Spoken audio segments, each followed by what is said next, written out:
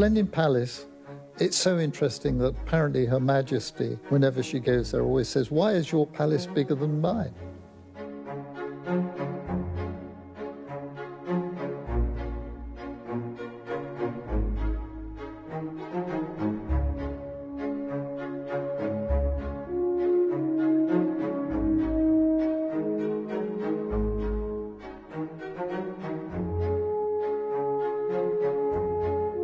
We're at a quintessentially British event, Sir James. What brings you here? But this is an amazing place. I've never been here before. I've obviously been to Blenheim, but not to the Salon Privé before.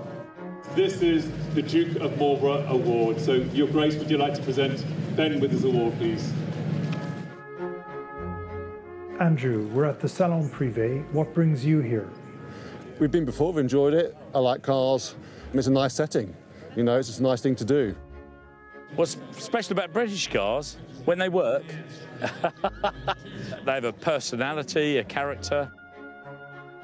What would you say is the defining qualities of being quintessentially British? Well, I think that we're very friendly people. I think we're very relaxed and creative and I suppose a little bit quirky. And you think of all of the incredible things that have come out of this country, from the Rolling Stones and the Beatles to Aston Martin. I mean, it's an absolutely fantastic mesclage of excitement and creativity, I think. Our feature documentary is called Quintessentially British. What does quintessentially British mean to you? Unique, I think, probably is the best way to describe it. It's very difficult to pin down what it means to be British.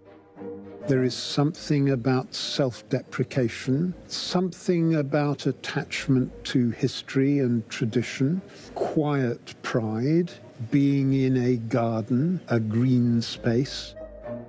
I think of our British sense of humour is really what the British people turn to in times of trouble and what helps us get out of it.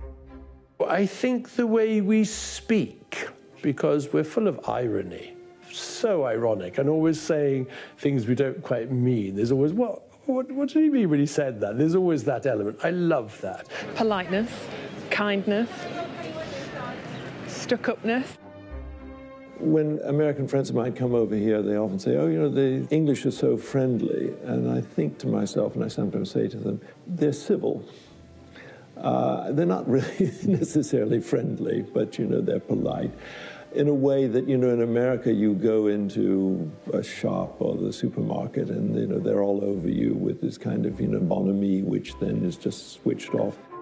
You know, we don't overstate things. Americans are all about these big gestures, aren't they? And, you know, when they meet each other and they're sort of, oh, it's fantastic to see you. And we're a little bit quieter, you know, it's sort of assumed that it's good to see you, but we'd really just rather sort of get down to talking about what's going on. We do like to go our own way and do our own thing.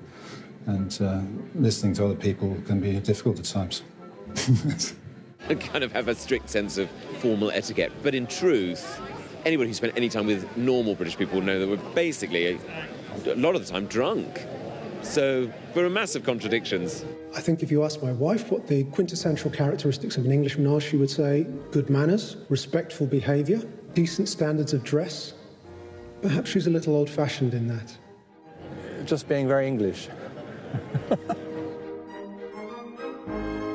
If the cliché of the Englishman is his politeness, his discretion, his privacy, obeys the rules, is it any wonder that those same people love going to the theatre where everything is different and people let their hair down and sometimes their pants?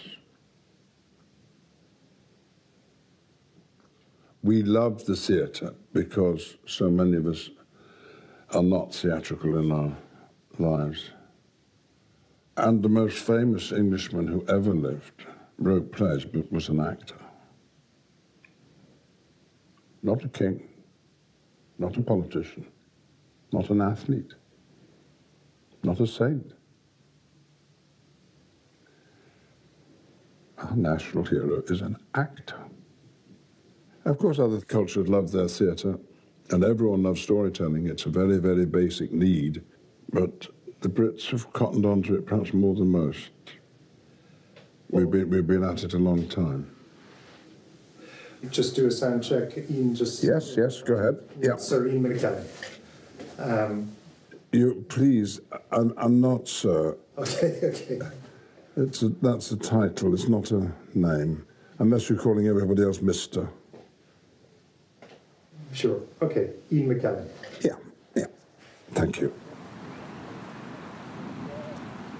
I began to like Shakespeare by going to see his plays, not by reading them or being taught them. He knew, it seems better than any other writer who ever lived, the variety of human needs and passions, desires. That's the basis of it all, is the jealousy, the love, the hatred, the fear. Shakespeare, in one speech, tells you more about the life of a man from cradle to grave than 1,000 pages of someone else's writing could tell you. We love tales of horror and violence and murder and people doing terrible things to each other. And Shakespeare does them so brilliantly. He only invented one plot for himself in the whole of the 37 plays. That was the last play he wrote. All the others he pinched. What, from history books, from poetry books, from other people's plays. There was a Hamlet play before Shakespeare wrote his. We filmed Hamlet before we put it onto the stage, and when we were filming it, the Duke of Edinburgh died. The Duke of Edinburgh dying as we were filming a play about a royal family who lived in a castle. And here we were in the shadow of Windsor Castle. We were filming the castle. You know, the Queen losing her husband after so long. Here we are doing a story about a Queen who loses her husband and marries her husband's brother. It's hard not to see what the connections are. Ian McKellen was wary of playing Hamlet because he's 80 and Hamlet's 20. But I thought he can respect the language and the poetry, but still make it his own and make it modern. Because whilst he's known now as Gandalf, he's still sort of known for being this great, great Shakespearean actor. Oh, we're living in an age when an 82-year-old man is pretending to be a 22-year-old boy. That specific man doing it, McKellen. Here we are, it's live. Never forget, you can never forget when you're seeing a Shakespeare play that that's exactly what you're doing. You're seeing a play. Dame Judy! Dame Judy, to your left, please. Over here, please, Judy. We were filming with Sir Ian McKellen with Hamlet, and you, of course, played Ophelia in Hamlet, and Hamlet... And Gertrude. And Gertrude, and Ophelia... Not in the same production. Not in the same production. What is it about Shakespeare that is so quintessentially English and beloved around the world? I have two passions. One is Shakespeare, the other is trees. And I was brought up on Shakespeare as a little girl. Then my family used to quote it. Reams of it. I could do a whole play for you now. If you like The Dream or Twelfth Night, I could do all that. I could do a lot of Measure for Measure. I could do a bit of The Merchant of Venice. It's a good note to give to Tyro actors of Shakespeare is you know Shakespeare was an Italian. To be or not to be, that's the question. I mean, Italians, the cliche for us who are not as Italians is that they never stop talking. You could say the same of the Irish. And talking very well. Good talk, not idle chatter. But done with great flair and imagination and metaphor and a variety of pace in the speaking and the hands and the gestures come into it in a way that the British wouldn't express themselves these days. I mean, we've had the Victorian era to live through to change our collective personality and national personality, but I think Shakespeare's characters are much more what we think of as Italian. Or Irish.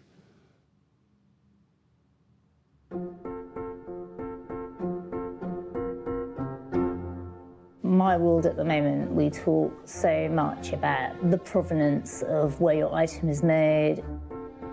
And I think what's so interesting about the Queen, but also the royal family at large, is they've always shopped that way. They've always supported the Savile Rows, the Henry Pools. Prince Charles gets his John Lobb shoes, the Duke of Edinburgh, a Lock and Co cap. And that's so important to them to support these brands and to give them their royal warrants. And I think it's often underestimated how important that is and how that keeps these businesses alive. I have to confess that I have never ever been able to afford to go to Savile Row to buy my clothes. But I think there is something about precision tailoring, genuine craftsmanship that is an important bit of British making tradition. The sartorial elegance, which is actually partly seen in Downton Abbey, is very British, whether it's through James Bond or the Savile Row tailors. I think the British are known for it, and it's trying to set a high bar. And in some ways, of course, that's what His Royal Highness Prince Philip set out to do. He always encouraged people to be the best, and that's where you should aim for, not half tying a tie, but tying a tie really well, learning how to do something really well. You know, looking at someone's shoes, are they polished or not? And I still find I look at someone's shoes, just glancing down, just seeing whether they're polished or not. My husband gave our son a 21st birthday present of a suit from Savile Row. So it's that wonderful process of choosing the fabric, of deciding it, of getting measured, of getting adjusted. That whole process and journey is a delight to watch.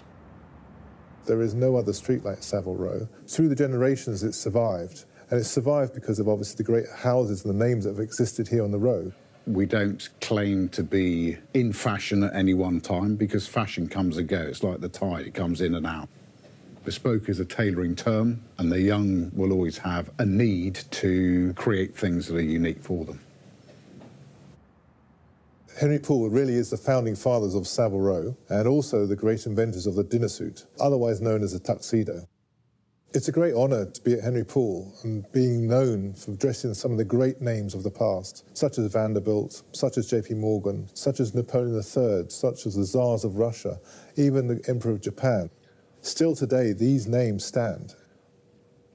Winston Churchill was probably one of our great men that walked in here. And, of course, he came to us as a young, slim gentleman and got to meet my great-grandfather and my grandfather. And my grandfather remembered talking about his suits that came in for abundant alterational cleaning due to the cigar smoke. And he would always find little bits of ash and stubs inside pockets, which was very much his character. But he was apparently a wonderful man, even though he was quite moody at some points, you know. And we did have little tit-for-tats over bills that were eventually sorted. This is what we call measure books. So we would have measured Winston's father. And this is 1886, by the looks of it. Later on in life, Winston came to us in 1906, which is there. And that's some of his clothes that was made. You'll always meet customers and get to know them, which is the best part of the business. How would you like your pockets here? Because this is a big question here. Well, generally I don't use them. You know, I won't be putting any cigars in them, like Churchill. You should. I should. 4 working buttons on the cuff, so there's 4 working buttons here as well. Pleats or no pleats? That's a very good question. I mean, you're not strong on the thigh, so you don't need to have pleats. Right. Zip fly, button fly? A zip fly. I have to ask. Yeah. But most people are at zip. It's a single-breasted, button 2, notch lapel. So that's your plain weave with no colourway. That's your pinhead, showing the actual distances between the 2 colourways. And I probably would put it between those 2. So, Simon, I think executive decision. I think let's go for this. Yeah, I think that's a lovely one. It perfectly works well. It's smart casual, and dress it up, dress it down, and it also has a bit more character. It has a little bit more of the depth in the marbling effect with the pinhead, so it's a good choice. So when you mention Savile Row, I immediately think of the Beatles and their last live performance on the roof at number 3 Savile Row. Sadly, a bit before my time on the road. There's quite often tours that come, they will always stop outside at the Apple building before they come and stop here at number 10 Savile Row. We're very fortunate. We have quite an eclectic range of customers. Officers in the army to captains of industry, and we have been known to make the odd outfit for heads of state. Thankfully, I've still got my head. Prince William and Prince Harry did their year at Sandhurst, and whilst they were training there, we were asked to make their initial uniforms. We received a great accolade in the fact that their first official portrait was of them wearing their uniforms made by Dejan Skinner. When Prince Harry married, we were approached and asked if we would make the frock coat uniform for the Blues and Royals, which was his mother regiment. Other than the people that were measuring and doing the fitting, no one actually knew who we were making it for. We're going to be making you a sports coat, but a sports coat with a difference. This jacket here is what we call the Bentley coat.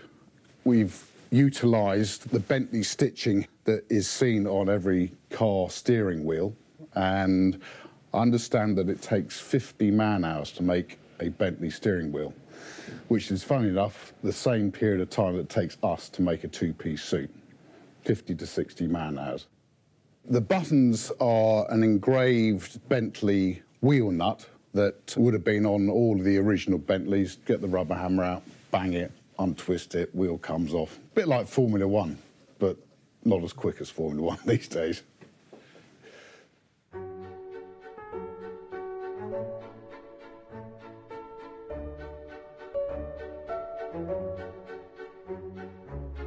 My full name is Adrian Bailey Nottage Palmer, and I am the 4th Baron of Reading. And I'm terribly fortunate that I'm able to wear quite a lot of my father's clothes, and indeed my grandfather's clothes. When I got married, I actually wore my grandfather's tailcoat, which was made in Savile Row in 1921. Huntley & Palmers was founded by Thomas Huntley. The Palmers and the Huntleys were in fact related. And as things took off, he wrote to his cousin and said, "Will you come and join me?" Huntley and Palmer had a royal warrant from every royal family in the world. Beat that.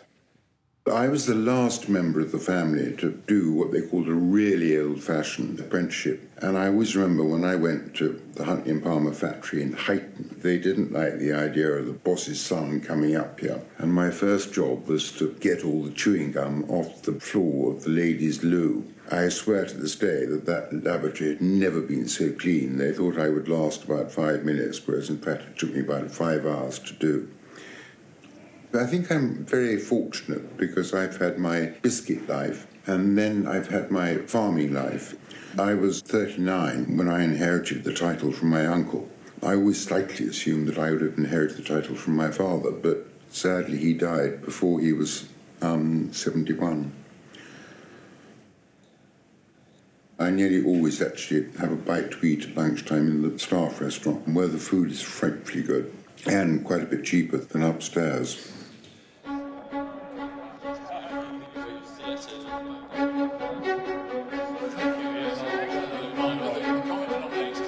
Do you think the House of Lords should be abolished? Definitely. The House of Commons, I think, is the most incredible institution on the planet. The Lords? Anything hereditary without actually doing it yourself and achieving it yourself shouldn't be around. I don't see why, you should get there through birth. I think that's just ridiculous. It's a bit outdated, if you will. So I've had the House of Lords be called the most expensive daycare facility for the elderly, with their subsidised meals paid by the taxpayer, but that's all okay. I mean, we have the House of Commons, right? I thought we were just going to talk about some gardens here. I haven't studied it in great depth, to be honest, but it probably could do with a bit of modernisation. But I quite like the decor, so don't modernise that. I'm quite keen on the House of Lords. People want to abolish it, but basically it could be renamed a House of Experts. Somebody once said to my children's mother that I speak on every subject. That is not true. If, for example, there was a big division on a health bill amendment, I probably wouldn't vote unless I'd spoken to somebody who had health knowledge. In the 30 years that you've been here, what are you most proud of? Being able to participate, particularly on amendments to various bills, being able to change the course of history. I think you famously described Manderson, your home, as it had 109 rooms, but how many rooms too many? 100. Yeah, it's so funny. The first thing you get given when you come here is a clothes peg, and then if you're lucky, a locker, and then even luckier still, a desk. And I've actually kept my great-grandfather's nameplate, which I'm very proud of. This is a World Heritage Site. This is an important building. This is a working museum. It is the People's Parliament. It is for the future of this country. And I believe in this building. I believe in the fabric of this building. And I believe in democracy. And this is the home of democracy. Which are the Commons, which are the Lords? Well, the good thing is we always know if you're at this end of the building, everything's green. If you go to the other end, it's red. So we have that bit in the middle of no man's land. Do I look in envy to the Lords? I've got to say, it might be a little bit grander. It might have a little bit more gold gilding than we have. But the reality is, we are the elected house. We are the democratic house. This is supremacy when it comes between the two houses. Democracy is never perfect. We will all find fault. But if you're going to find one democracy that people want to copy, it's this one. And can I stand by what I represent here? Absolutely. Am I proud of Westminster democracy? Yes, of course. And I'm so pleased there are so many parliaments around the world that's based on this democracy. And that matters to me. And it matters the role that we've played around the world in ensuring democracy comes first. And the Westminster model, I think, by far, yes, I'm going to say, it's the best model that we've got. Part of my family is not only my wife, daughter, and the grandchildren, but it's also the pets, isn't it? You know, Boris the parrot thinks he's a politician. He loves coming to Parliament. He shouts, order, order, lock the doors. Betty, a Patterdale Terrier who wants to keep charge of everything. And of course, I've got Maggie the tortoise. And why is she called Maggie? She's not for turning and she's got a hard shell. So of course, as you realise, all the pets are named after politicians. They all are part of the family. They play the role. And quite rightly, they don't miss out either.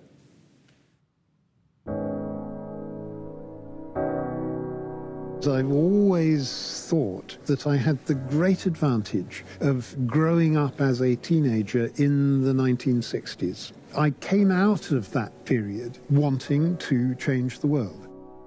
And I decided that democracy was the way to achieve change. I wanted to come to Cambridge, so I applied. I was absolutely terrified. I did a terrible interview. But remarkably, Pembroke College gave me a place. Spending a really wonderful period of time here, burying myself in English literature, was not just a treat, but it was a rather wonderful preparation for life. One of the things that inspired me in Cambridge was a supervision with one of the fellows. We had written essays, they weren't terribly good essays. He said, let me tell you what Wordsworth and Coleridge were really all about. And for the next 2 hours, he paced up and down, pulled books out of the bookcase and read quotations at us. He conjured up a whole world for us. And that is the power of a good supervision. It can inspire, it can fire your imagination, it can fire your passion. That transference of enthusiasm and inspiration is what Cambridge teaching at its very best is all about. It's no accident that Cambridge has produced over 100 Nobel Prize winners because of the quality of intellectual attainment, the depth of research, the quality of teaching. If we lost that, we would be diminished terribly. The ability to offer to the very best and brightest of our students here in Britain an opportunity to flourish and to shine. I was at Cambridge on a scholarship, so I didn't get there through privilege. But once you're there, you realise that you're part of a great deal of historical privilege. If I hadn't been to Cambridge, perhaps I wouldn't have been invited to go to the Royal Shakespeare Company by these Cambridge people who were running it. I went for the interview and I didn't get in. But I think they saw that I wasn't properly posh, that's why. And I was just talking a lot. And I think they were like, oh, please. Not bitter, though. I'm definitely not bitter about it. I never think about it, even though it was 20 years ago. My experience of Cambridge was that I flourished because I went there to work. I loved it. It was very high pressure.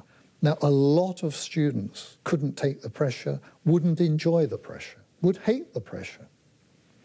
I'm Callum Sullivan, and I recently graduated with a degree in music.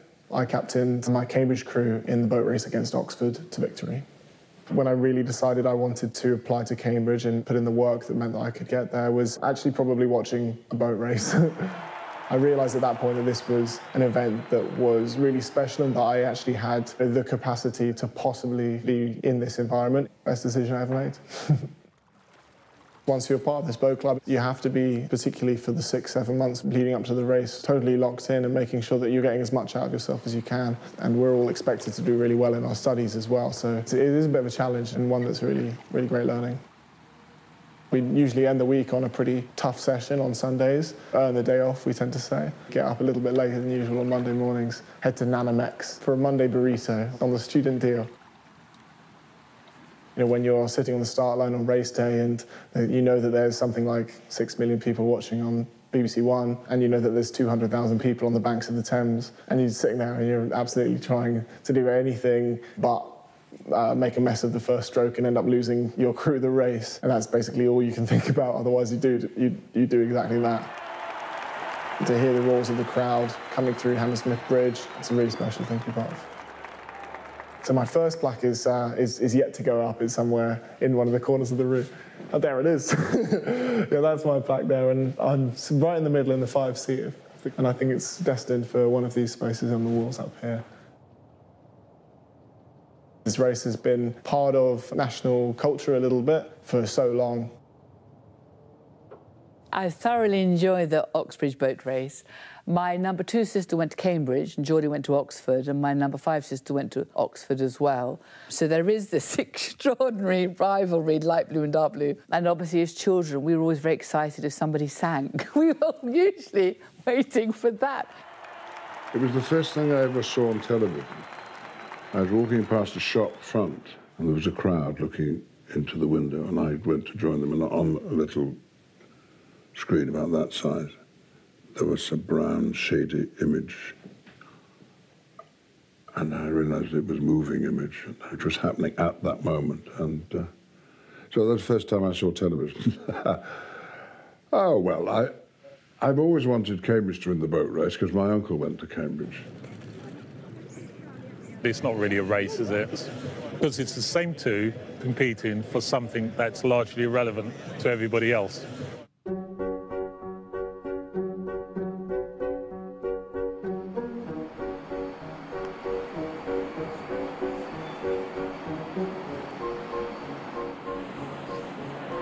Cricket originated in England, originated in the countryside.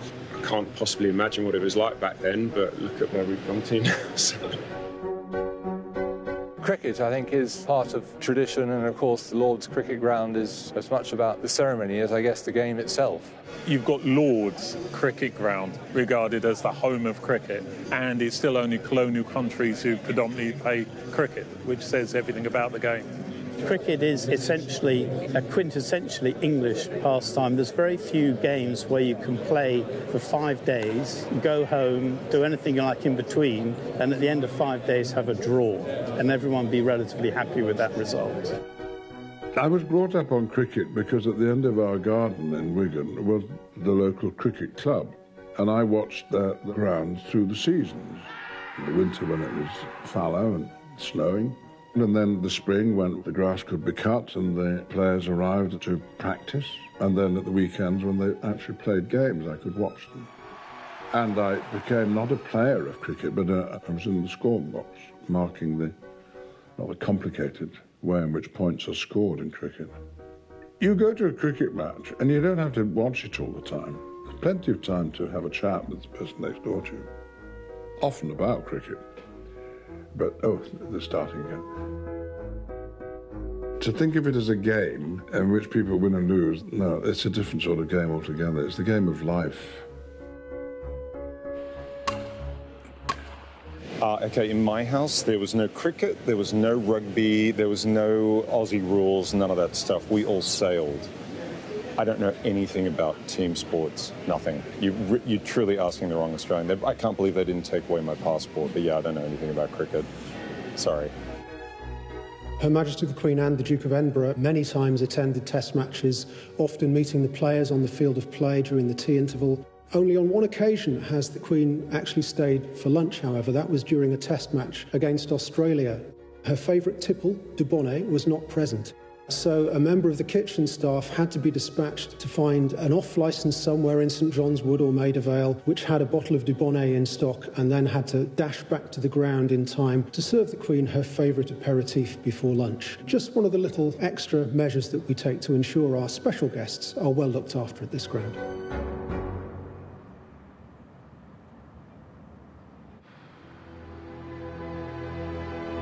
I lived in Bloomsbury for several years in London, and it's an area that's very special to me. And I think what I love about it, other than the Dickensian heritage, is all the little twists and turns, and you stumble upon these small museums that you may not have known existed. I particularly love the Sir John Soane Museum, and it's quite famously said that the British are such avid collectors, and there's no better example of a random, delightful, at times horrifying collection of antiquities hidden away on a quiet street in Bloomsbury. People look at these buildings, they look at a place like this, and they see something that's really like a fly in amber. We're in the library dining room of Sir John Soane's townhouse, which became, after his death, his museum. He was appointed to be the architect of the Bank of England, and that was probably his greatest achievement. And he was awarded a knighthood. He was also fortunate in marrying an heiress, Eliza Smith. One of the great tragedies was that only 2 years after they moved into the house, Eliza Soane died. Soane was disconsolate. The tomb he designed a few months after her death, and it was a remarkable departure from contemporary tombs. Giles Gilbert Scott must have looked at it, and being intimate with the house and the collections, it would have come to him as an edicule which offers shelter for communication. Gilbert Scott, who designed the phone box, he saw this and thought, that shape, and I hope he thought, and that love story will be just perfect for this new invention called the phone. His inspiration, it was a brilliant bit of lateral thinking, if you like. Gilbert Scott wanted it to be silver, but the post office said, oh no, budget, and they said it's got to have to be red. And now that's an iconic sense of Englishness in this country and right around the world.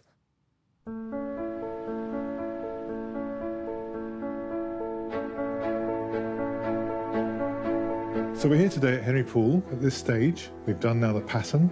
We've gone through the detailing with yourself. Back width is good, shoulder width is good.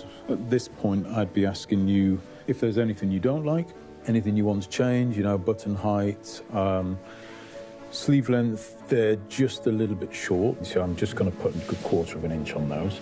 And then you should show about 1 centimetre, 3/8 of shirt cuff. Sure.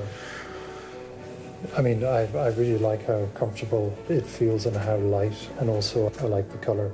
Obviously, it's a little bit livelier than a plain navy, but without being overly flashy. If you had a real electric blue suit, then, how many times are you going to wear it before you get bored, or people say, here he comes in his electric blue suit again?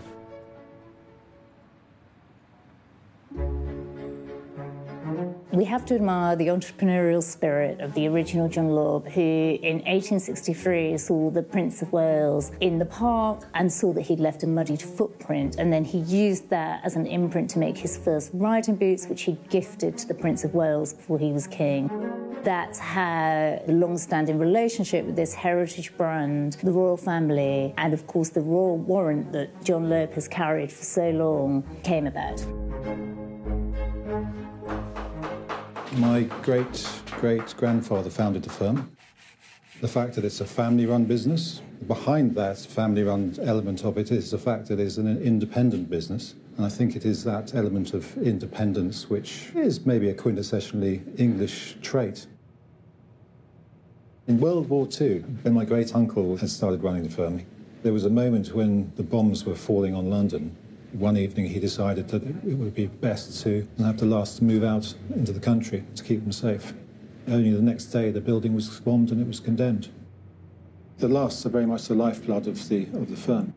Keeping those from being burnt was a good move. Austin Prison. So those are all some old names. I mean, the thing is, we've actually got to the point where a lot of people don't know who these people are anymore. David Niven, Lord Olivier, Mrs. Peter O'Toole, Aristotle Anossis, Sinatra, Smallfoot. It was well used. We had a lot of work for him over the years. And so Jackie Onassis, she's quite large feet, I have to say. Yeah, she was quite tall, I think. She was a tall lady. Some people, I have heard, will be asked to be buried in their shoes. Obviously, their favourite items that they may have had during their lives. Well, they do say you should judge a man by his shoes, regardless of what he might be wearing. This is what we're faced with, which is this blue suit, which you're having made by Simon. You might prefer something which is a little bit more sort of in keeping with the suit. The one I think that really sort of complemented what you were wearing was the double monk shoe. It's designed as quite a sort of comfortable shoe as well, which is good for everyday wear.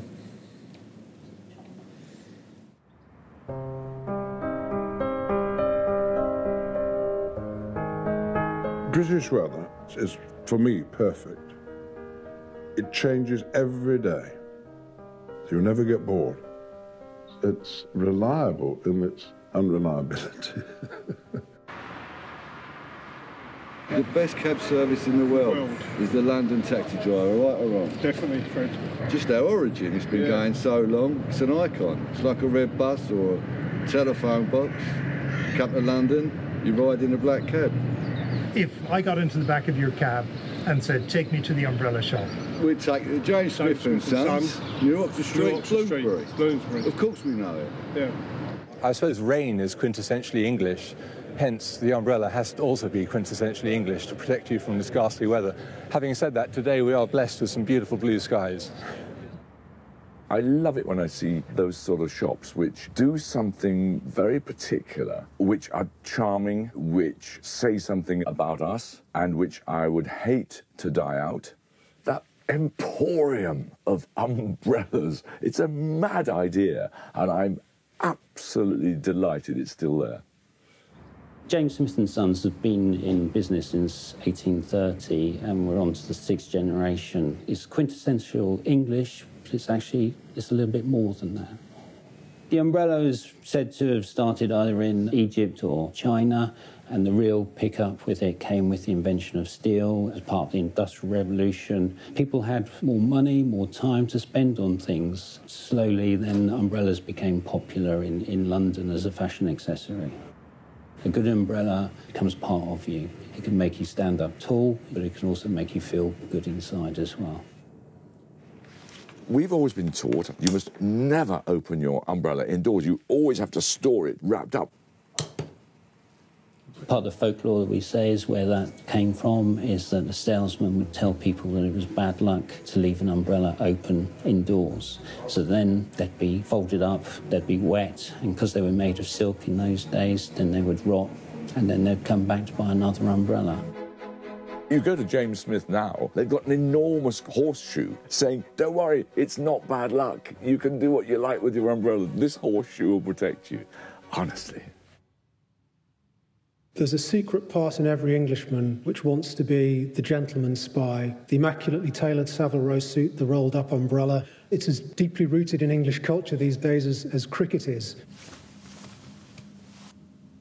If you've got the money, And if you've got the inclination to have someone look after you, to treat you, to pamper you, go to someone like Trumpers. They may even give you the cologne that James Bond wore.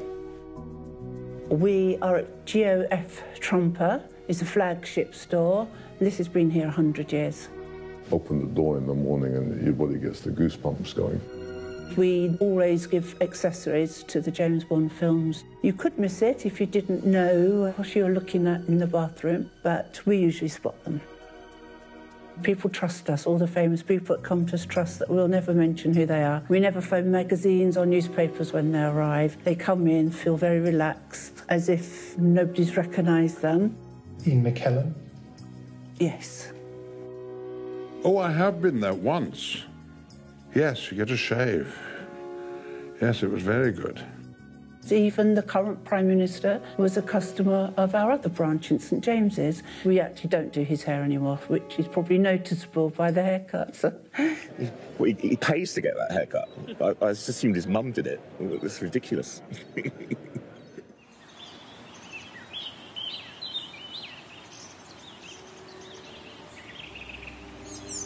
I love looking at gardens, sitting in gardens, walking through gardens. I am hopeless at being a gardener. Sir Edmund Loder, that classic example of an English eccentric, having that sort of passion, that drive to build a garden on such a grand scale, a great deal of it by his own hand. Leonardslee is often referred to as one of the most important woodland gardens in England.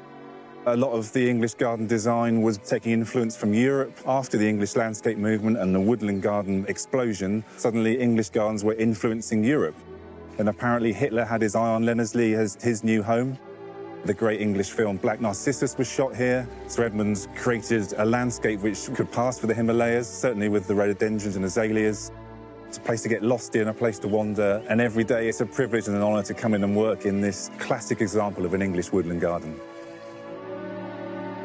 One of the definitions of Britishness is a love of gardens. So even if you're living on the 5th floor of a high-rise, and if you have a little balcony outside, it's full of pots with things growing in it. It's extraordinary. The British love gardening. The English are obsessed with gardens, and that probably culminates with the Chelsea Flower Show every year. It brings a real mix of different types of design in one location for people to just get inspiration from for their own gardens and for their own houses even as well. This is essentially like the, I suppose, Champions League of gardening that I'm visiting today, I think, and having had a little walk around, I'm definitely getting that sense. This is fantastic. I mean, it's, if you like, in our back garden. Chelsea is the quintessential British occasion. It is. One of them. What is so quintessentially British about the Chelsea Flower Show? That we're here in this weather with no coats and nothing else on. And it's fun. And it's fun. You get the chance to put a pretty frock on and see beautiful things and chat to lovely people. And we are a royal borough because Queen Victoria, on her deathbed, decreed that the borough she was born in should become a royal borough. So that's why we're the royal borough of Kensington Chelsea. And later on this afternoon, we'll be welcoming some of the royal families, some of the people that live in our boroughs. So all comes together on RHS Chelsea Flower Show.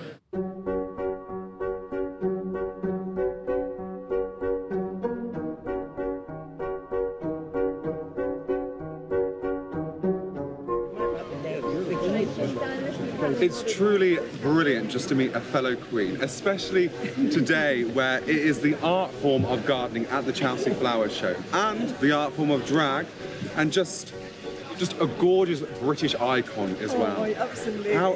What a pleasure it is to meet Judi Dench. Is it really bad as well that I really just wanted to joke and be like, it's such a pleasure to meet Maggie Smith. But no, it truly is a pleasure to meet you, honestly. You look beautiful. Thank you. I was making handbags in the early 70s, and the opportunity came to buy Lorna. When I bought the company, it had the royal one, but had not been really used. I obviously wanted to go direct to the palace and slowly managed to do that. Oh, the Queen is a delightful person, just like the lady next door, very interested in what we do, because when she was in the factory, she spent a good afternoon with us. It's reported that the Queen has 200 handbags, predominantly Lorna London handbags. If I was lucky enough to be invited for an audience of the Queen. I think the most mortifying thing for me would be if she moved her Lorna handbag from her left to her right arm. It is suggested that's her indication to the courtiers to come and rescue her. The Lorna handbag, as well as being a stylish accessory, has become her escape route in difficult social situations. It's an understated British way of getting out of an awkward situation. We're very lucky to be in the Crown. The costume designers were interested in coming to the showroom because they knew that Mrs. Thatcher and Her Majesty carried my handbags. That's very intriguing that two silhouetted, famous power ladies chose the same handbag brand.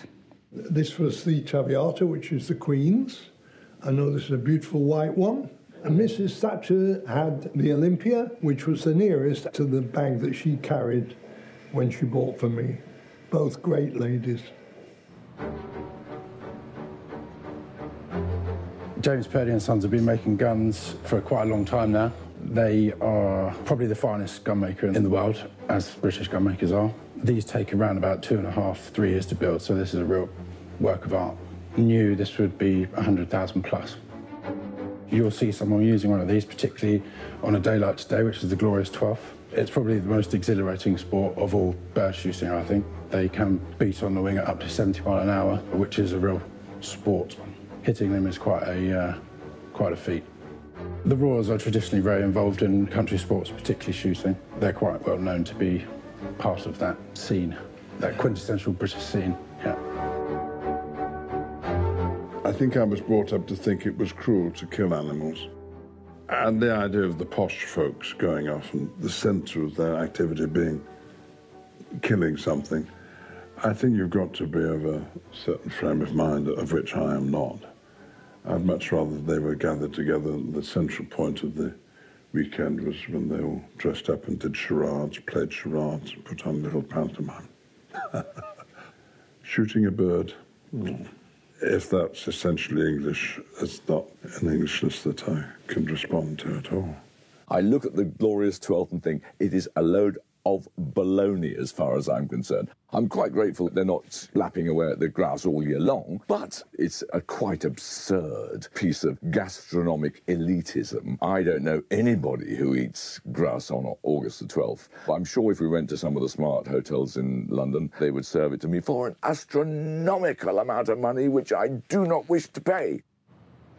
We're at the Stafford Hotel, and today we're in the Game Bird, which is our wonderful signature restaurant. This hotel has been here since 1912, but glorious 12 goes back to 1853.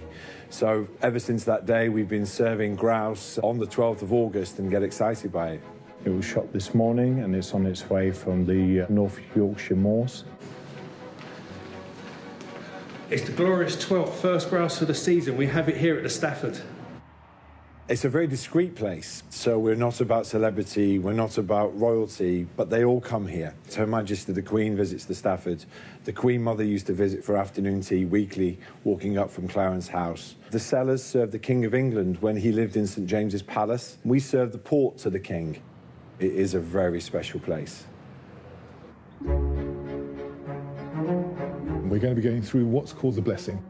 The blessing involves the final fitting. We're looking at the small details now and the general comfort that we hear from you and how you enjoy the suit. Also, we have the extra cloth there, which I must say, Frank, if any prosperity takes place, we can have 4 inches of extra cloth inside to allow that difference in inches. So do not haste. We are there for you.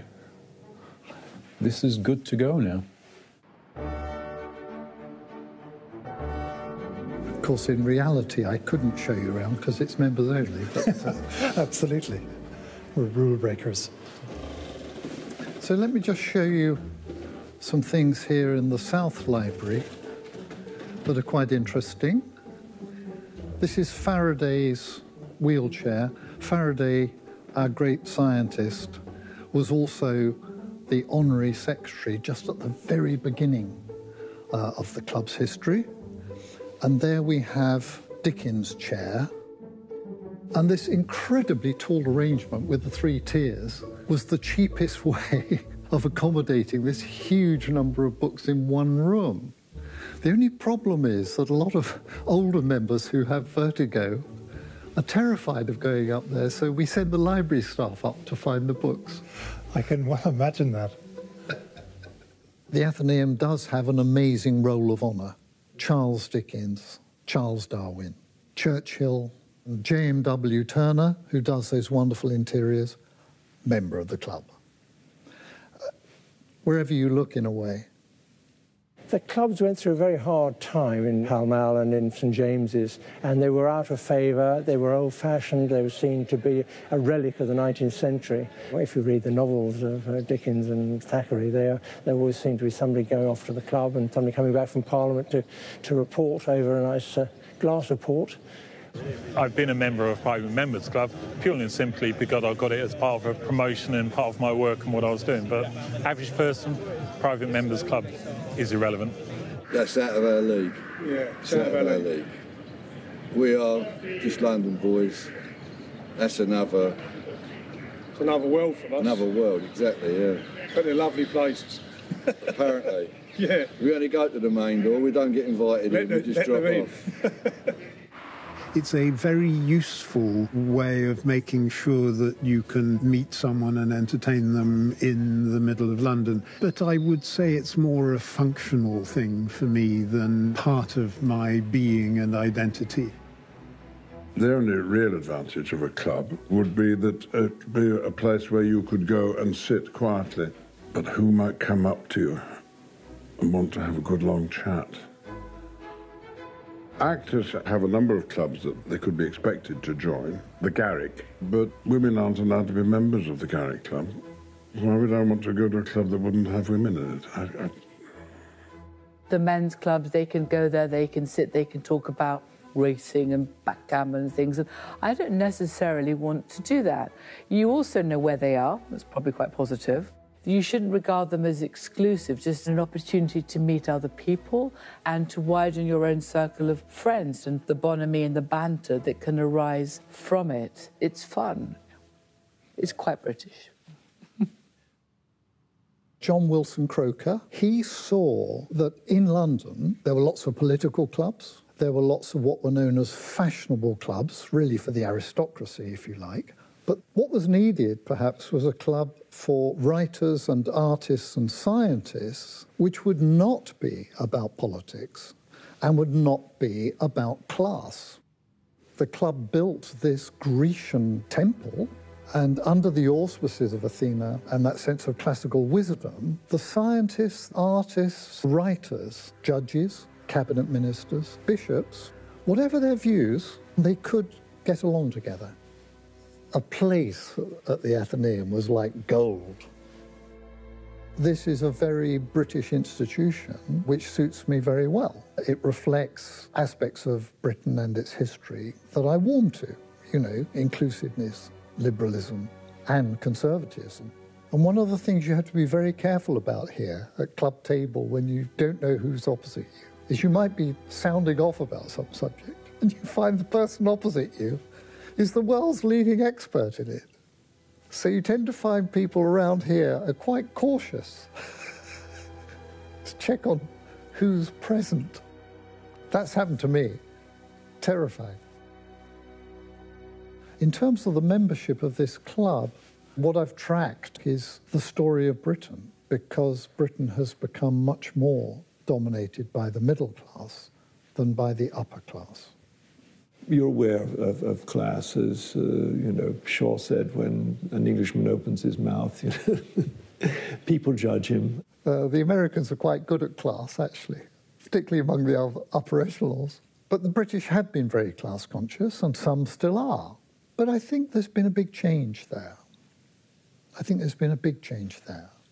Has the class system changed so sufficiently that we're able to move forward? It probably has, because probably there's more people from various backgrounds making vast amounts of money. I suppose that's the new class system now in our country, isn't it? People who have money and people who don't have money.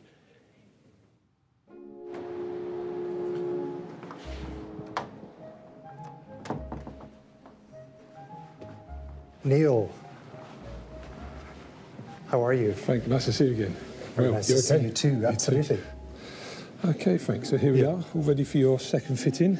You'll see a slight difference to when you were last here, in so much as we've now made the bespoke shoe trees, which my younger brother made in our tree making section. He's a fairly new character. He's only been here 30 years or so we're still trying to train him.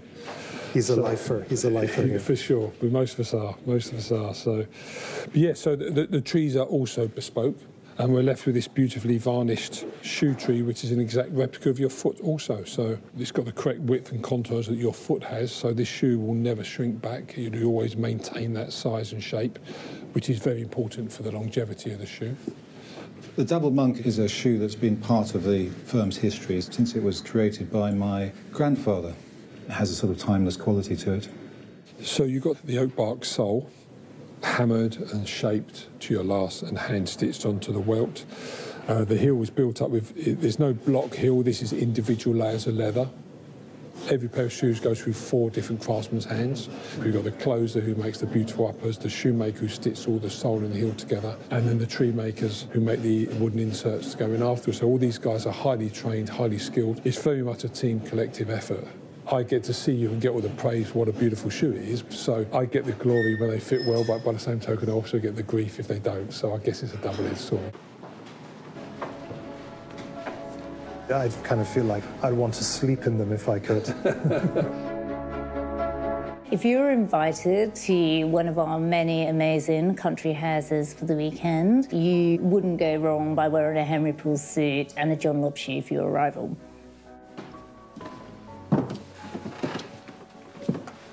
I'm sure you recognise this room. Oh, wow. I do, the library. Well, there aren't many portraits in it. There's one there of the first Earl of Carnarvon. Obviously, Geordie and I have got to number 8.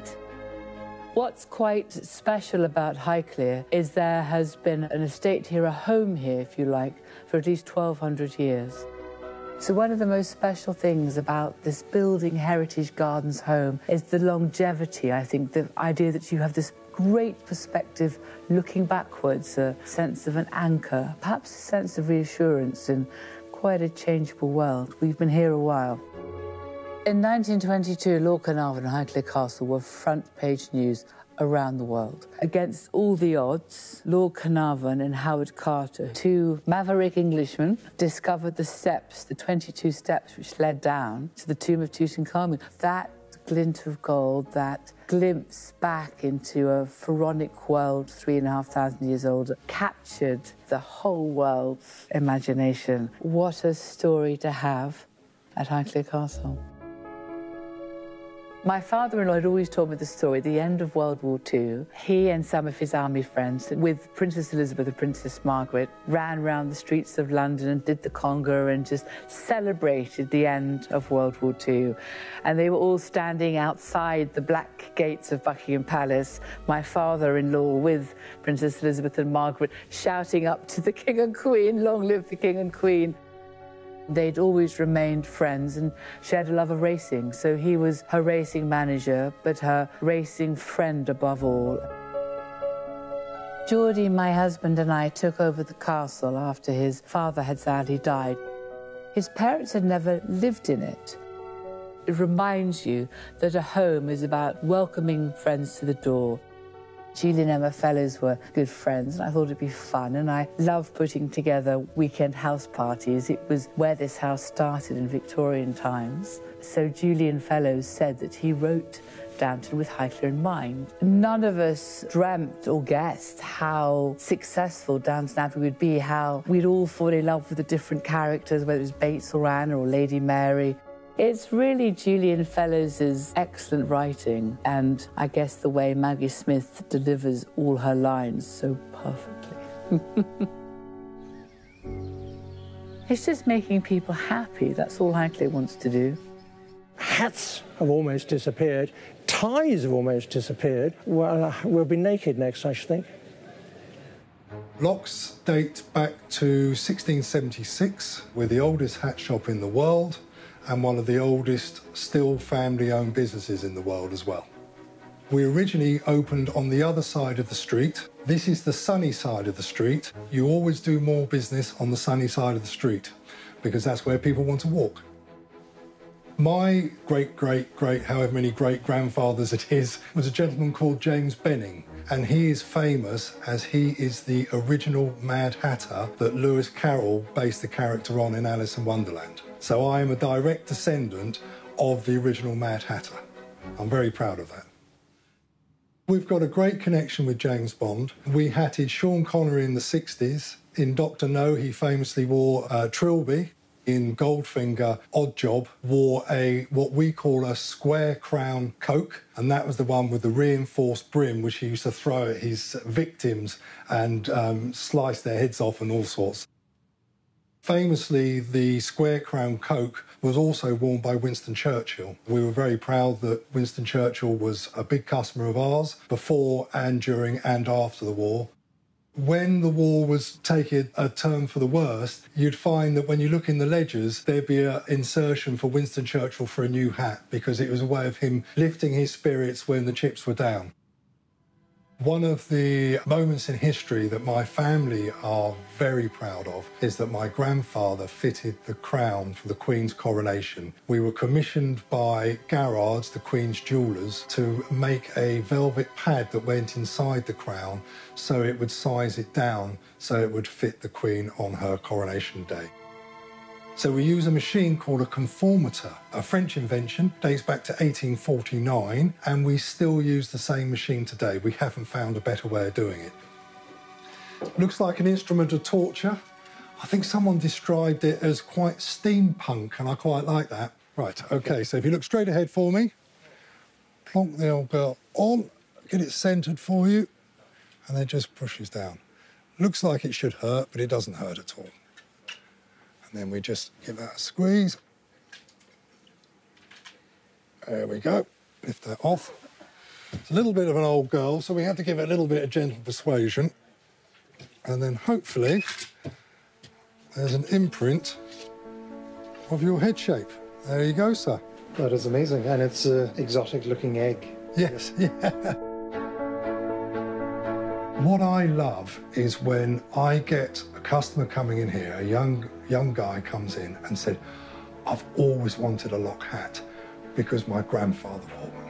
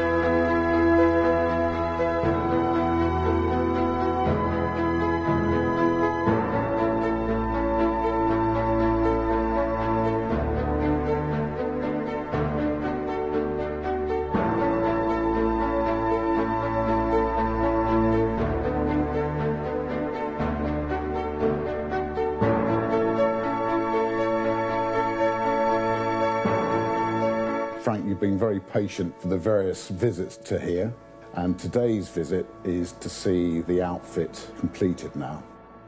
I am very, very pleased as how it's turned out.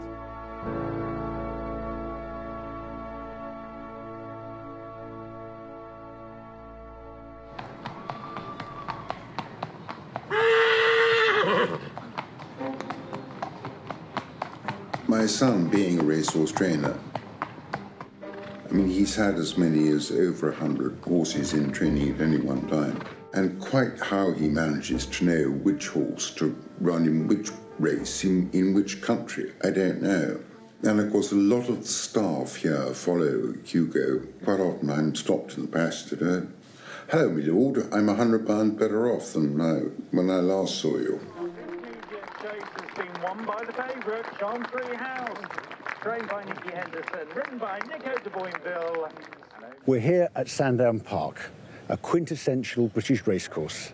We try and come as much as we can. We absolutely love horses. We have a share in a couple of horses as well, so it's our favourite place to be. And Sandown Park has always been a favourite racecourse of the royal family. Indeed, the Queen Mother used to say it was her favourite racecourse.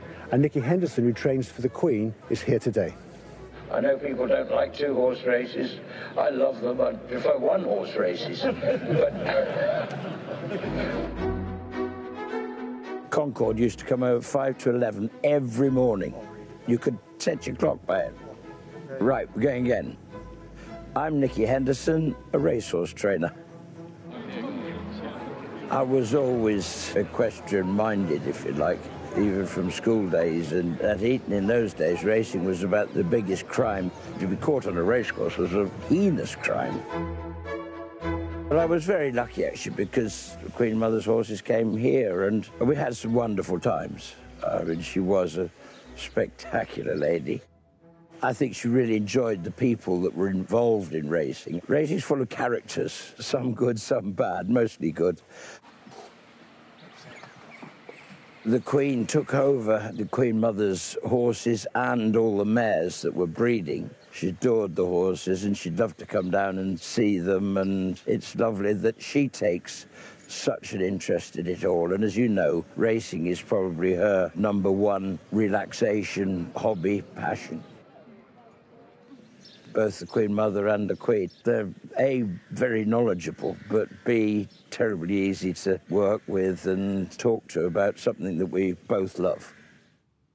The Gold Cup, the Champion Hurdle, the Champion Chase, they are the pinnacle, the Oscar, if you like, of the racing world. Over the years, there have been some good days, and I suppose these are the special ones because these are Bobsworth and Long Run's Gold Cups. 2012 was a particularly good Cheltenham Festival. Horses' feet vary in size quite considerably. And as you can see, there are big ones and there are little ones. This is actually a youngster of Her Majesty's called Rapid Flight. They're all homebred. And he's a street horse. He won the other day, and he's due to run again this weekend. He doesn't eat the door, but he's a nice youngster. His life's in front of him, so who knows? And what is the breakfast of champions? Well, this morning, what he's actually had to eat. Yes. He's had a bowl of nuts. He's had some hay. He's been out. He's been actually jumping this morning. Oh, it's so beautiful. It's a Rapid Flight. He's called Rapid Flight. So lids up. I don't know how rapid he is, but he won the other day. And I hope he'll win again this weekend.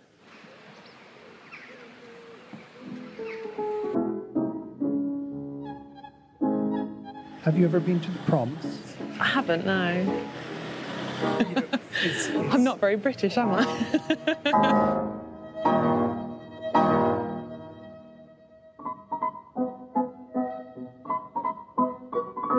Could I tempt you with a programme, sir? Oh, my goodness me, yes, of course. Yes, it's £5 and it goes to support our charities. And we've just surpassed £1 million raised for charity. I'm Susie Gregson, founder and chief executive of Proms at St Jude's. I think you're missing 3 very important letters there, Susie. MBE. I was awarded an MBE by Her Majesty the Queen. I was awarded it for services to the community, pretty much for founding Proms at St Jude's and for keeping it going for so many years.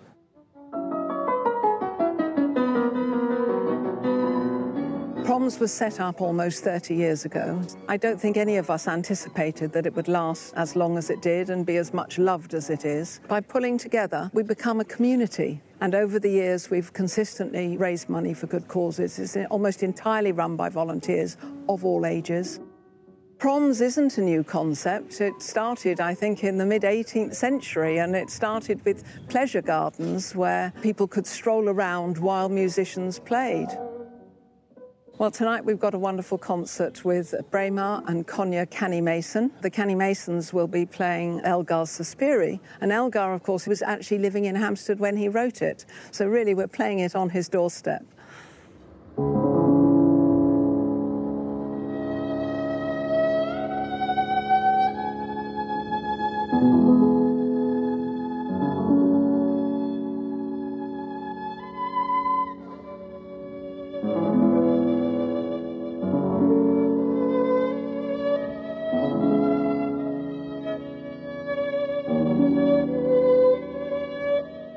special to play a piece in Hampstead knowing that it was written so close to where we were performing. We both live in West Hampstead. It was a really lovely atmosphere for us to play in. If Algar was sat in the audience, I would love to speak to him afterwards and ask how he thinks we did and what he thinks we should do or change. I grew up with music around the house. It was always there. So I think that's how I naturally gravitated towards it, because I was just immersed in music from a very early age. We were extremely lucky to have parents who grew up loving music. They really believed that it was an essential part of the education, and we've just been really, really lucky to have had incredible opportunities and an amazing support network.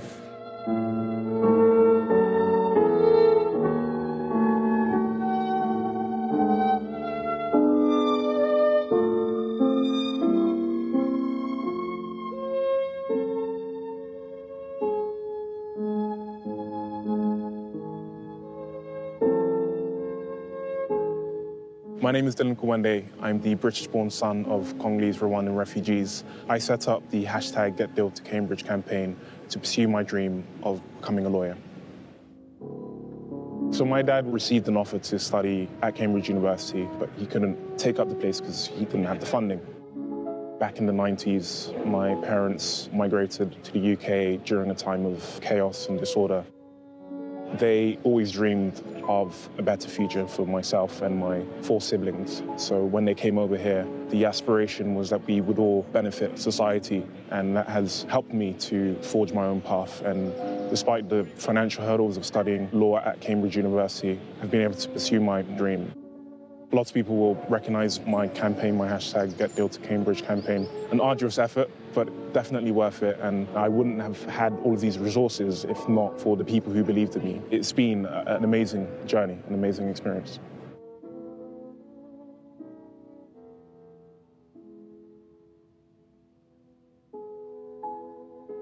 There is still that feeling in rural England. There's something rather lovely about it. I love going into old churches in little villages and sensing the history and the sense of peace and quiet. I love going to Grantchester and having cream tea in the orchard tea rooms. Is that the whole of modern Britain? No, of course not. But it's part of the whole. Chocolate box, Christmas card, the village. I'm not a village, I'm a provincial urban lad. So I get much more sentimental by the paintings of L.S. Lowry. Lowry painted the now demolished cityscapes of the north, the mean little houses and streets and the big overpowering factories and churches, smoke in the air, damp, dirty. Well, the north was a bit like that when I was growing up, and I can get sentimental about that rather than anything down at Grantchester, all those posh people. You know, the mountains of the Lake District, the mountains of the Highlands of Scotland, they are some of the oldest land masses in the world. The Himalayas, the tall mountains these days, are new. They've just arrived. The Pennines have been here since time immemorial, and I get sentimental about that. If I'm trying to think what it is to be British, is to have lived in the variable landscapes, which people down south here on this little island, people who live in London, they don't know about mountains. There aren't any mountains here. There are a few hills. No mountains.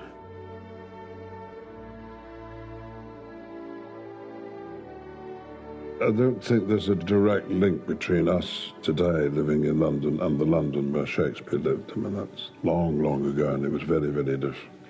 Very violent, horrible place, actually. Cruelty on the streets, and death in the air, short lives, dirty, disease-ridden.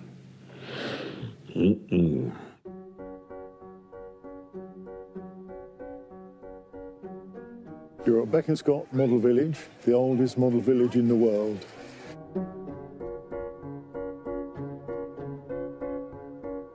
This is where we got the quirky names. The fruiter is You Are a Peach, Heavenly Souls, and this is the smallest Marks and Spencers in the world. What did they sell in the 30s? And they sent us all the information, and basically they just sold hats, stockings, shoes, gloves and scarves, things like that, not like they do today. And this is a little memorial to our founder, Roland Cullingham. People think he's buried there, but he's not.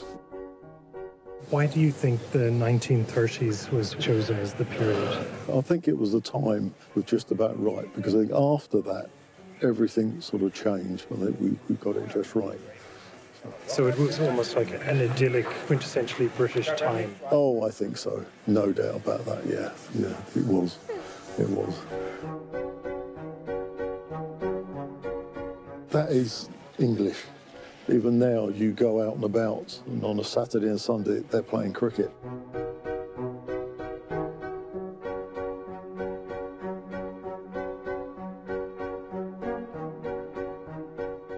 One thing we can't get to scale are the fish. These are enormous mutant whales in scale, so yeah. Do you think the trains run on time here? Oh, definitely. No leaves on the line or anything like that, no.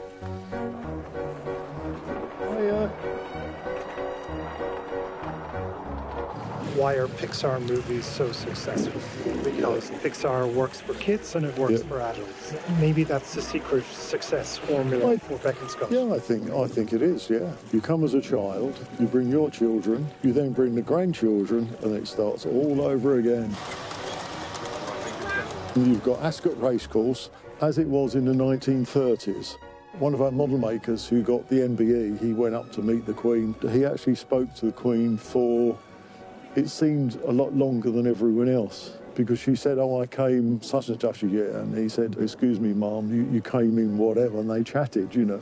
If it'd been anyone else, it'd been off with his head, you know. Her Majesty came with Queen Mary in 34 and 39. The royal family has decided that it will define itself through its theatrical presentation of itself. And a parade, a royal parade, is something quite remarkable, and it's very British. This is the first time we've had an opportunity to celebrate a platinum jubilee. The first time in all our history somebody should be on the flag 70 years. How fantastic is that? Without a doubt, over the last few years, the most extraordinary person, not just who is British, is of course Her Majesty the Queen. What an amazing woman. Well, she means the glue that holds the nation together, because if you look back, she's been one of the most effective and best monarchs we've ever had. The Queen means everything. She's iconic. She is an incredible role model. She's been a fantastic public servant. The sport of kings, it has to be renamed the sport of queens. She's a star. Like, you know, Queen is someone everyone has to look up to. Oh, I love the Queen. We'll raise a glass to the Queen. Without the Queen being here, this country wouldn't be what it is. Exactly. But the royal family, aren't they German in origin? We don't. We don't look on like that. No. They've become British, so I'm not sure whether one would call them English. Oh, they're English, they're not German. They are Anglo-Saxon. Well, where did the Anglo-Saxons come from? The reason they are very British is that they are very British. They're hugely valued for what they offer and for what they represent. The monarch has to be apolitical, but it doesn't stop us, the world, the papers, analysing perhaps some moments that seem slightly more provocative. Her most marked sartorial choices was at the State Opening of Parliament in 2017. She came in steadfast in a beautiful mid-blue suit, matching hat, with a perhaps not too subtle circular formation of star-like yellow flowers resembling the European flag. Part of me thinks if she was allowed to talk, she would be disappointed that we were breaking our ties with Europe. that only she knows, and maybe her dresser.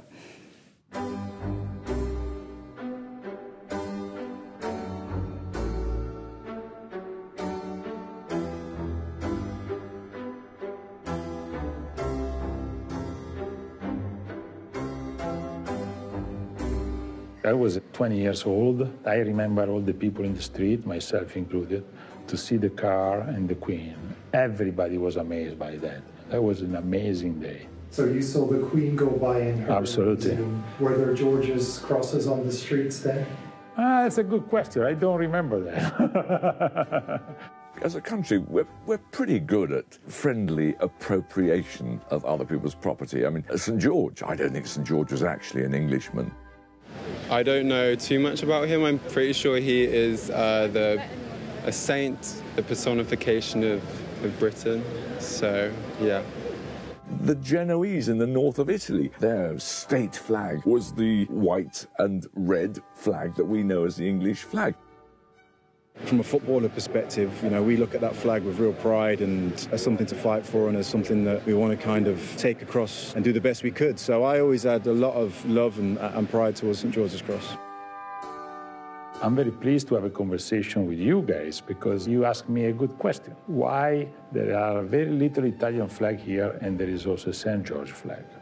St. George flag was adopted in Genoa immediately after the First Crusade. The King of England decided to ask the permission to the Genoa Republic to use the Genoa flag in order to be safe cruising in the Mediterranean area. Our so-called English flag, we were actually shelling out the readies year by year saying, hello, Genoa, sorry, we owe you a bit of money for our national flag. Here you are, darling. I was not able to understand why they stopped in 1599. Our king or queen said, I think we've had enough of paying out for this Genoese flag, and I like the flag, let's keep it. So this is really our flag. We wrote down a letter to the Queen, to Buckingham Palace. We received a very good letter back from Buckingham Palace. I'm very proud of that, saying big thanks. Maybe one day, with all the money coming from the flag, we may reconstruct the Republic of Genoa. That could be a good idea. Don't say it because this is illegal, so I'm not going to say that, okay? We need to have a conversation about the St. George flag. We love it, and I'm sure you guys love too. We can decide that April 23rd, we should have a celebration all together. People from England and people from Genoa.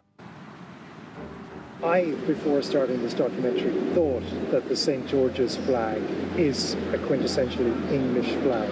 But filming this documentary, we discovered that English stole it from the Italians, from the Genoese. Well, to be honest, it doesn't really surprise me. We're quite a thievery nation, I suppose. I'm not surprised to learn that as a story. What you've just told me is all brand new information, but very interesting that maybe comes up in a quiz one day that I might use. What is actually British? Think about it. Fish and chips isn't. Tea isn't. A cup of tea. Cup of char, sir. Cup of char. Lovely Cockney. Cup of char. It's not a Cockney word at all, char. Char is a Mandarin Chinese word. He is from China. Yeah, so I think that's something to link the two cultures together. 3 times the number of British people have an Indian dish every week. Wow, that's great. Okay. Which dish in Indian? Like, what do they like? Say chicken tikka masala. Wow, chicken tikka masala. Nice. That's my favorite too. Juana, what's the national dish? Well, we definitely at home still have fish and chips every Friday evening from the local fish and chip shop.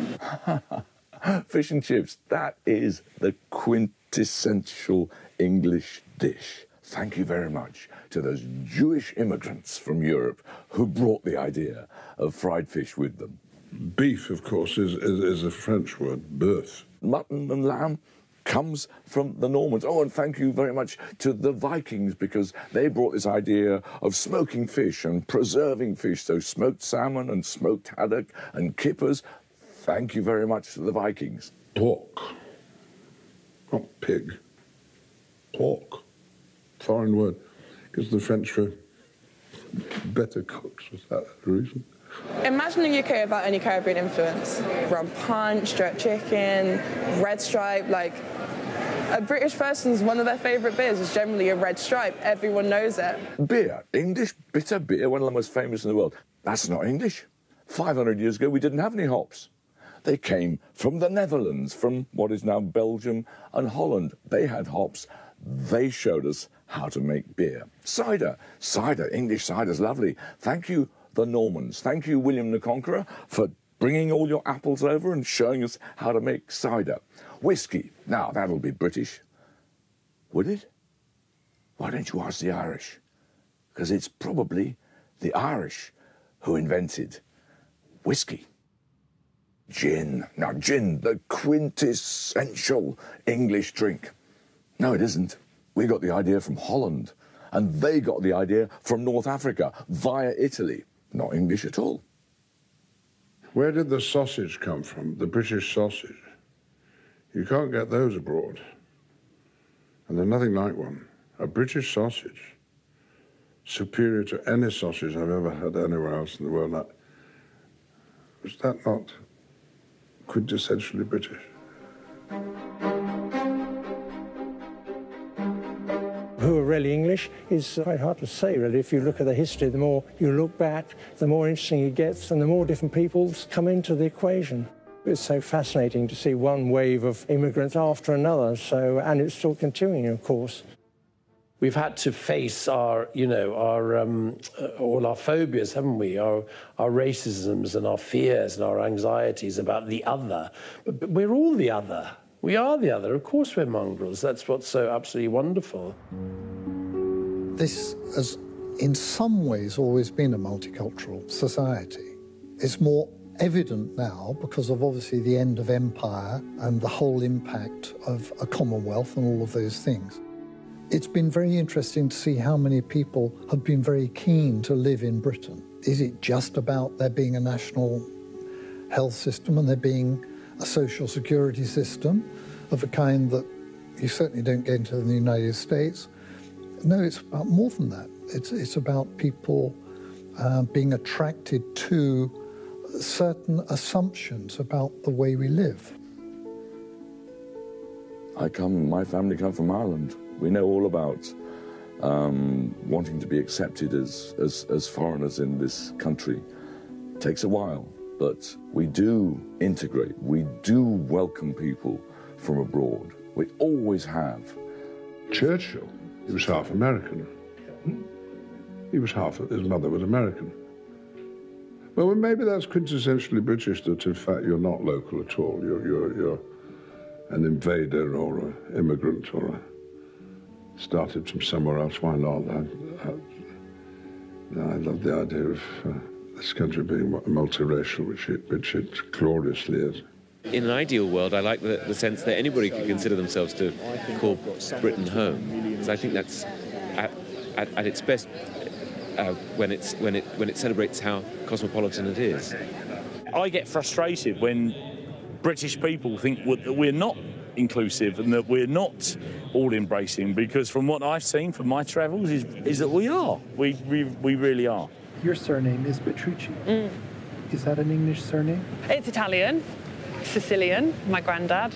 Lorna is a truly British company, and I'm very proud of the fact because, of course, my background was originally from Germany. Jakob Deger came over from Germany in 1855. My great-great-grandfather was also a tailor in London. His son and Mr. Deger's, or now it's pronounced Deege, their two sons got on very well, so they actually started up on their own. Culturally, I think because of the richness of people's experiences from the Caribbean, from India, from Africa, from Europe, obviously makes it far richer, and there is really something for everyone. Oh, we are in Chinatown, phenomenon. Amazing place, yeah. It's a great place to mix with the British culture and international culture and the Oriental Chinese culture as well. There's so many Indians over here, and I don't feel like I'm an outsider. I feel like I belong to this place. British Asians are definitely a huge part of Britain. With our cuisines, with our commerce, with our cricket, there are a lot of dishes in our culture to have. We're celebrating that. When I was retraining my career in horticulture, Lindsay was kind of spoken of in hushed terms then. It was the lost hidden gem. It was shut for, 8 to 10 years. Ironically, for a quintessentially English woodland garden, it was saved by a South African-born family. So Penny Streeter and her family bought it, reopened it, and are driving it forward, making it what it is today. Elgar was often considered quintessentially English, but a lot of the influences were European. It's not unusual for foreign influences to find their way into British culture, British society. The same is true of cricket. It probably originated in southeast England, but there is a competing theory which suggests the game was imported by Flemish weavers who arrived in this country in the 16th and 17th century. So foreign influences have made their way into English cricket just as they have into every other aspect of British life. Britishness for me is not about being insular. It's about being open to the world, absorbing influences and being able in turn to influence. And that, I think, is one of the things that makes us special.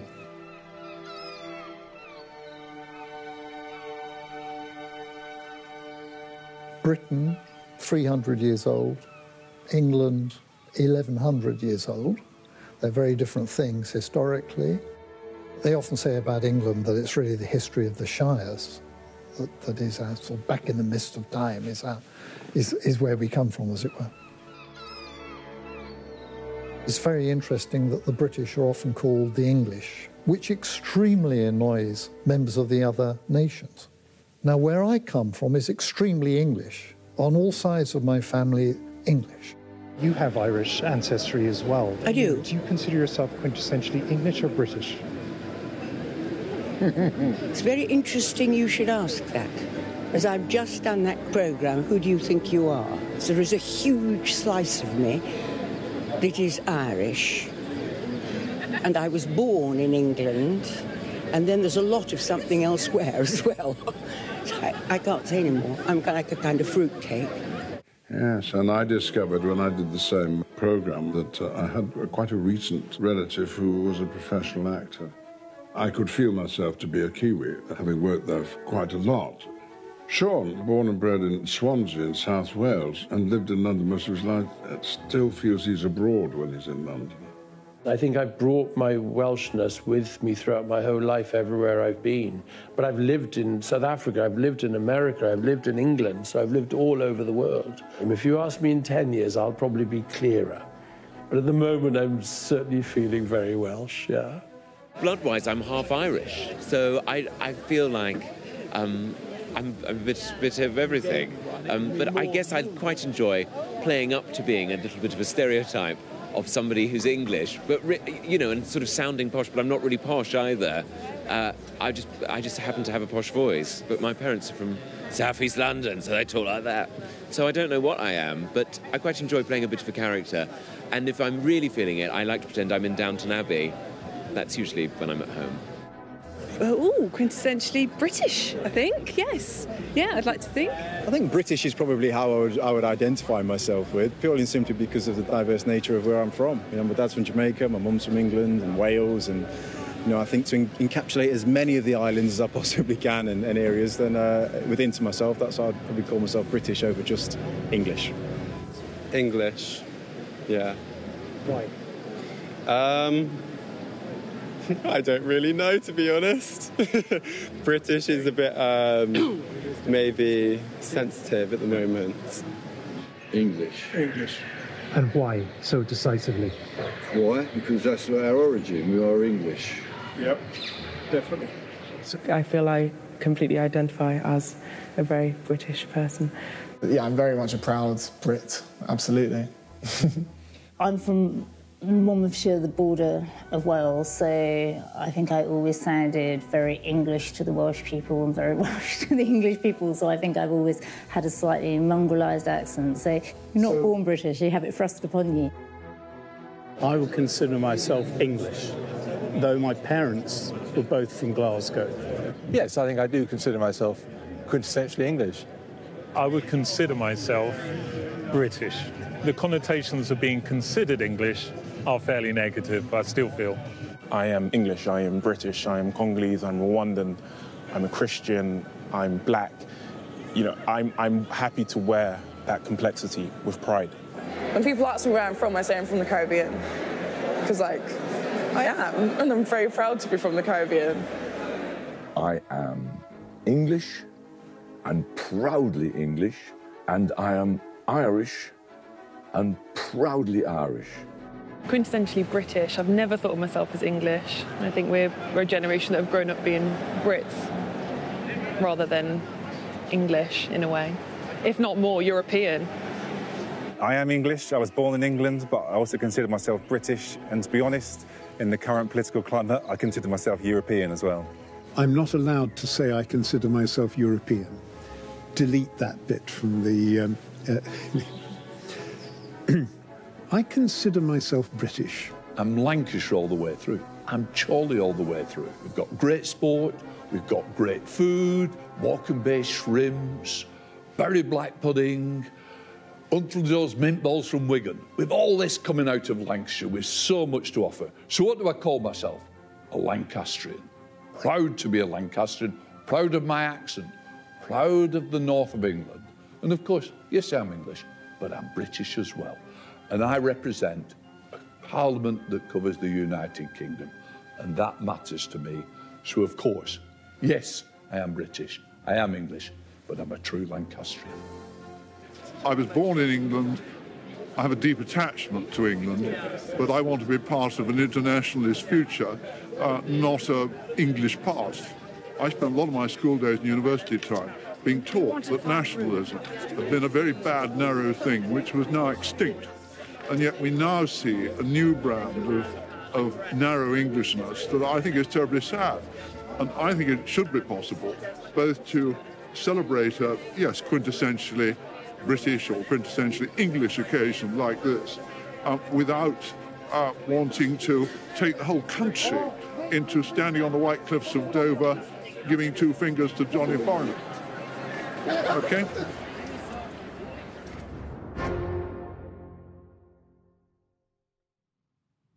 If I go home and tell my wife that I've ended up talking about spies, she'll just roll her eyes completely, because that's one of my... I actually write spy fiction in my spare time.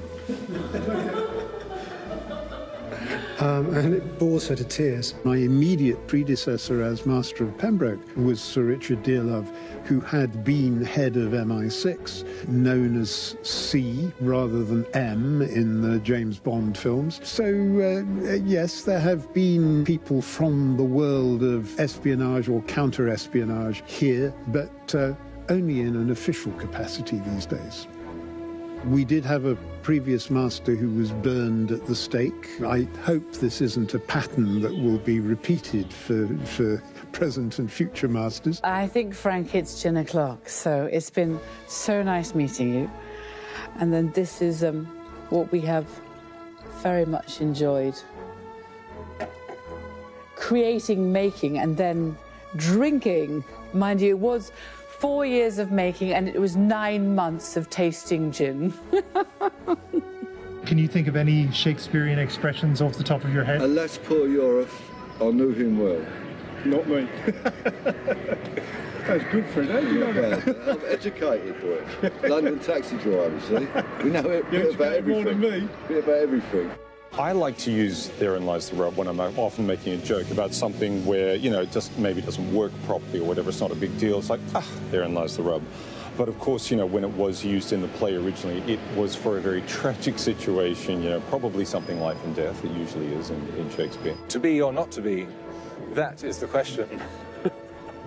Wherefore art thou, Romeo? She who doth protest, you know, that sometimes gets said in a bit of a joking way when you're like, well, I'm really not bothered about this, but, you know. Personally, I didn't like Shakespeare. You know, the British have Shakespeare and us Chinese have Confucius.